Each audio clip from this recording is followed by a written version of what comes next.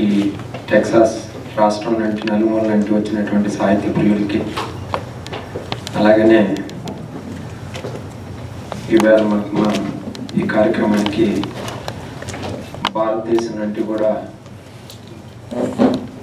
ఎంతోమంది తల్లిదండ్రులు కూడా ఇక్కడ వచ్చిన వాళ్ళు కూడా ఇక్కడ ఉన్నారు. వారితో పాటు ప్రత్యేక అతిథులు ఇక్కడ మన మధ్యలో కూడా ఉన్నారు. మంగళగిరి శాసనసభ్యులు శ్రీ ఆళ్ళ రామకృష్ణారెడ్డి గారు,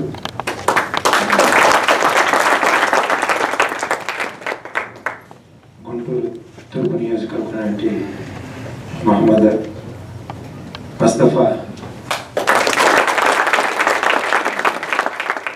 వీరిద్దరు కూడా ప్రస్తుత శాసనసభ్యులు అక్కడ మన భారతదేశం నుండి అమెరికా పర్యటనలో ఉండి వారి కార్యక్రమం జరుగుతుందనడం వల్ల ఇక్కడికి వచ్చేసి ఉండడం మనకు కూడా సంతోషంగా ఉంది.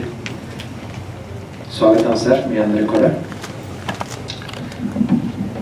సాయంకాలం వీటితో ఒక పరిచయ కార్యక్రమం కూడా ఉన్నది.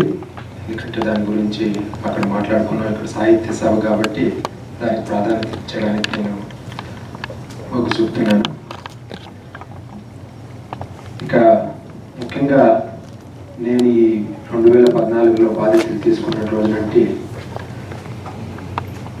ఒక యజ్ఞంలాగా ఈ నెల నెల తెలుగు వెన్నికి ప్రతి ఒక్క నెలలో కూడా మంచి మంచి సాహిత్య గజాలను తీసుకొచ్చి స్థానికతను కోల్పోకుండా మనము ఎన్నో వేల మైళ్ళ దూరం నుండి వచ్చినప్పటికీ మన భాష పట్ల, మన సంస్కృతి పట్ల మనకున్నటువంటి మక్కువని విడుచుకోకుండా మన భావితరాలకు ఇవ్వడానికి ప్రయత్నం చేసే భాగంలో 86 నెలలుగా ఈ నెల నెల తెలుగు వెన్నెల అనే కార్యక్రమాన్ని చేస్తున్నాం.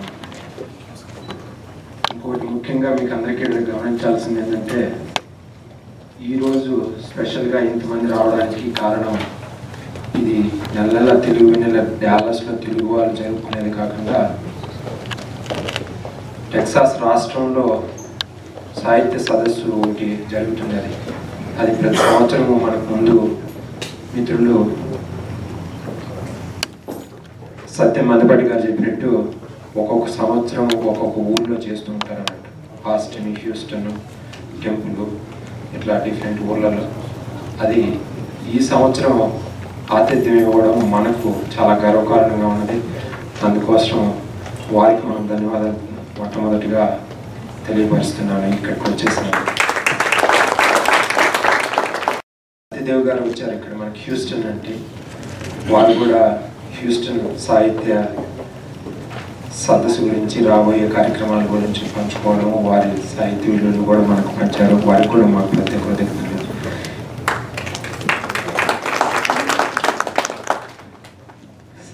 సత్యం మందిపాటితో పాటు మన సత్యదేవ్తో పాటు ఇంకా వసుదా గారు ఆస్టిన్ అంటే రావడం, రావు గారు ఫోర్ట్ వర్త్ అంటే, ఇట్లా లోకల్లో ఇక్కడ మీకు తెలిసే ఉంటుంది.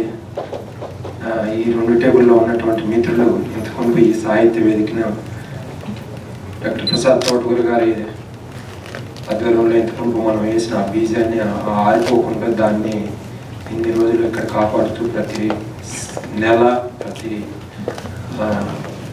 సంవత్సరము ఇట్లా వార్షికోత్సవాలతో పాటు ఇట్లా స్పెషల్ కార్యక్రమాలను కూడా చేస్తున్నాం. సో ఇందులో ముఖ్యంగా మీ అందరికీ చెప్పడం ఏంటంటే కనుక, భాషకి హద్దులు లేవు. మన భాష మనం బతికించుకోకపోతే ఇతరులు బతికించరు. భాషకు ఒక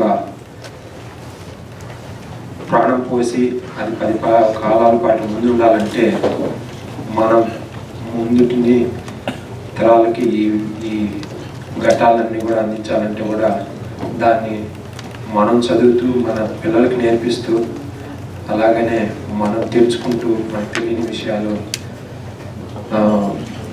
పోవాల్సిన సమయము ఐ థింక్ ఇప్పుడు ఉన్నది.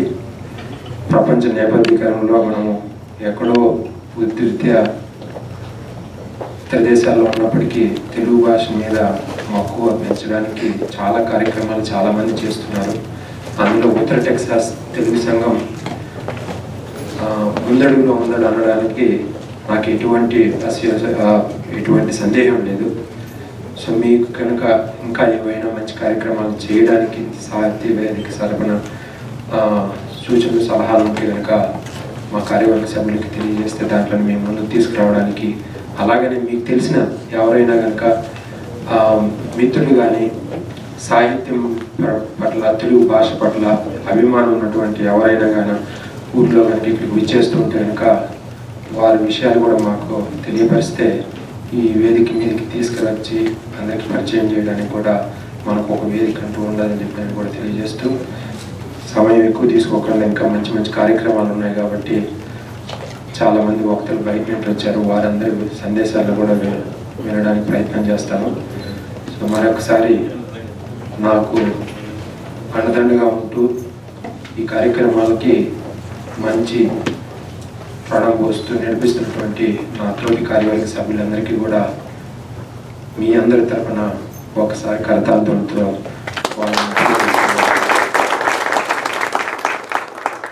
ఇలాంటి మంచి కార్యక్రమాలు చేయాలంటే మాకు కొంత ఆర్థికంగా కూడా అవసరము.